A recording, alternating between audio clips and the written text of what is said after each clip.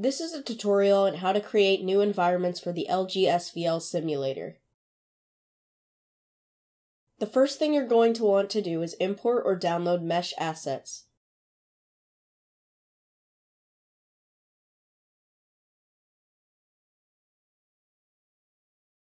Move the environment asset files.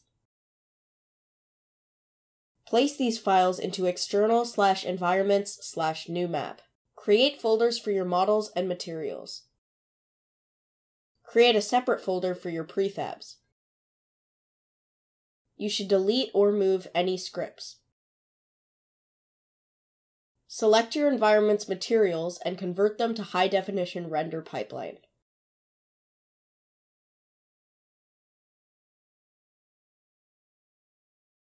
You can load an existing scene, or make a new one by placing your meshes. Delete all non-mesh objects from the scene. It is helpful to rename the static object to the name of your scene. Drag the static object into your project view to turn it into a prefab, all of the objects at 0, 0. Create another new scene and remove the map holder object. Drag the static prefab you previously made into this new scene. Save the scene into your root folder and name it the same as the root folder.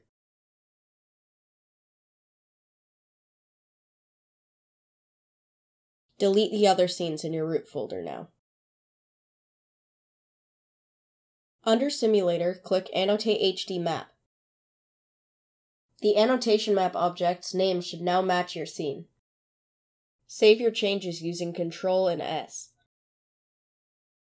Organize your static prefab by double-clicking on the prefab in the project window to open up the prefab editor. You can then create empty objects to act as parents for groups of objects.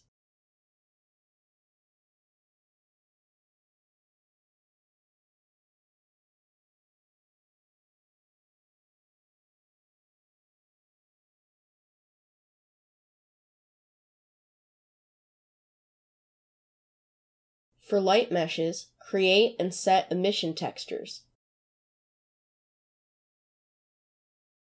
Use an image editor such as Photoshop to create the emission texture.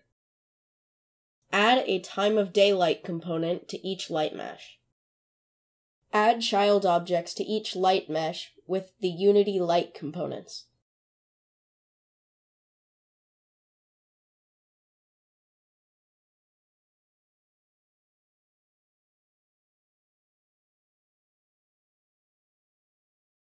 Run the scene to test if the time of day effects are running as intended.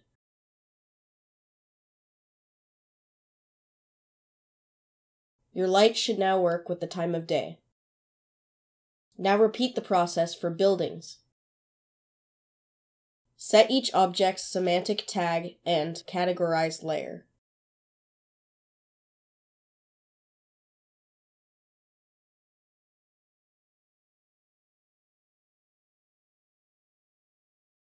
Note that you should keep the road layer as default.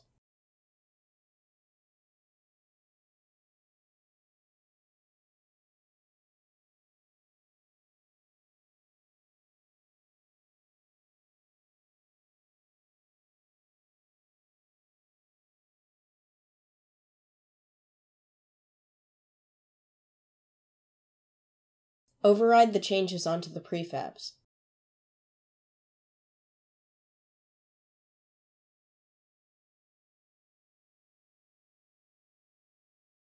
Change the shader on the roads to shader graph/environment simulation. If necessary, adjust material properties. Environmental effects will now work. Next, you need to apply mesh colliders to roads and obstacles. This will allow physics interaction within the simulator.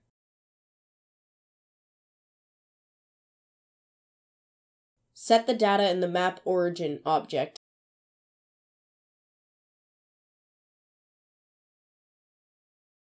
NPC categories set the type for each map.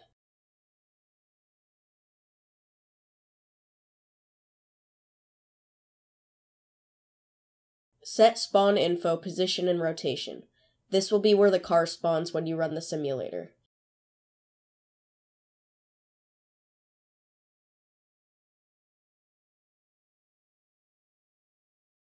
Now make sure to save the scene and run the simulator.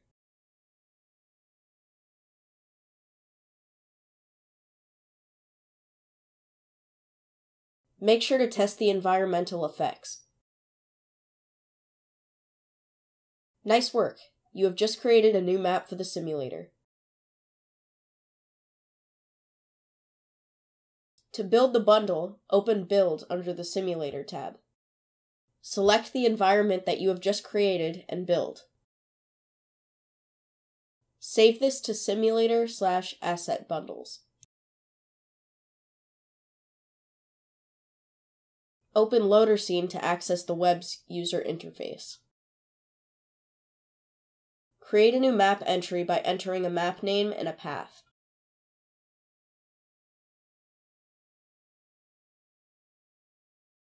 Be sure to double-check that your path is correct.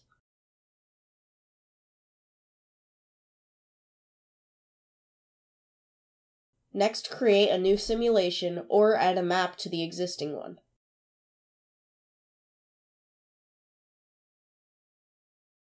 Run the simulation and you should see your new map at work.